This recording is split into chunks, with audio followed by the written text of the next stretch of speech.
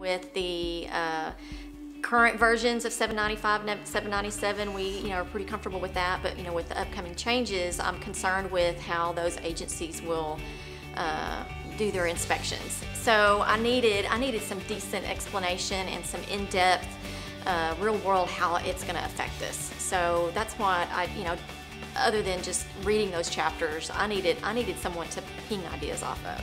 Their knowledge is unmatched, and how they benefit my business, it's like I just want to take them home with me and employ them, because then I know everything will be done right. Even though I consider myself a seasoned compounder, the hands-on with this USP course really helped me understand better the flow in these types of powder hoods and the cross-contamination that still can occur, that just because you're in a powder containment hood doesn't mean you're free and clear of cross-contamination. So being in the hood here with someone to come behind me and slap my hand or knock me on the shoulder to let me know that that's not quite right was something I needed to know that. I needed to hear it and experience it so that I can take that back home with me.